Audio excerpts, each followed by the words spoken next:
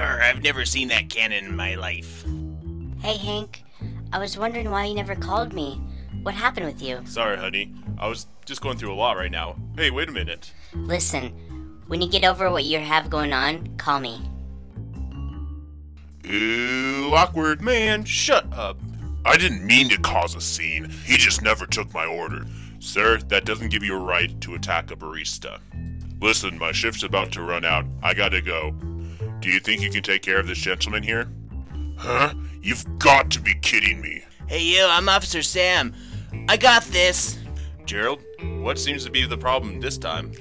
It's just that I just don't feel safe in my neighborhood.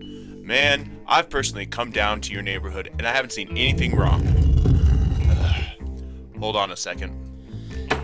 Let's get some fresh air in this place. Hey, sir, you okay? Do me a favor. Never start smoking.